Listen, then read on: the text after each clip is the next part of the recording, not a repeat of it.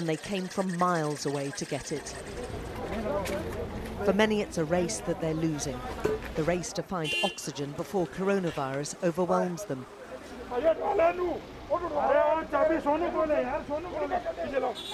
Quickly, he's shouting.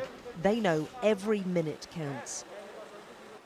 The narrow street outside this Sikh temple in East Delhi is crowded with vehicles, full of sick and dying people. Desperate people gasping for air, for oxygen that the hospitals can't provide. Is this the only place that you can get oxygen? This is the only place in the vicinity where we are getting oxygen. I heard that government is providing supply after some time, but till now this is the place where we are getting it. Many tell us they've been turned away by several hospitals before reaching here. No one seems able to help these people, and some just don't make it in time. He's died, he tells us. I'm so sorry. I'm so sorry.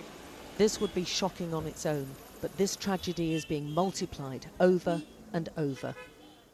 Indians are being abandoned in the teeth of a deadly disease. The EU, UK and America are amongst the countries to offer help, but the people have yet to see it.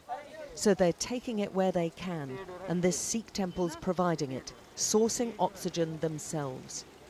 How do you manage to get oxygen and the government doesn't? Why isn't the government doing that? I don't know what government is doing.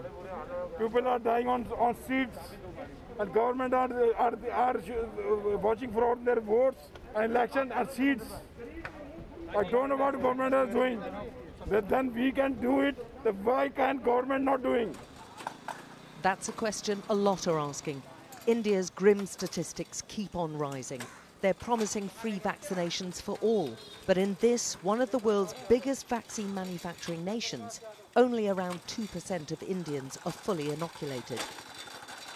And the surge in testing across the country means these are hard to come by too now.